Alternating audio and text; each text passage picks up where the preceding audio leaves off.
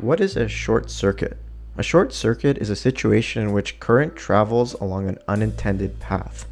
This often results in excessive current flowing through a device. That current creates heat, which will actually help us solve the problem. We can see the short circuit very clearly under the thermal camera. Now that we know the general location of the short, we can use freeze spray to find the exact component at fault.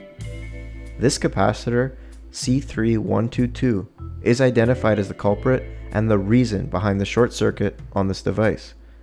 This is a simple diagram of a capacitor. These two plates should have no continuity between each other. Since this capacitor is damaged, the two plates have become connected to each other and the cap has essentially become a wire, which results in the short circuit and creates what we call a short to ground. Removing the damaged capacitor rids the phone of the short circuit and allows the phone to return to normal functions.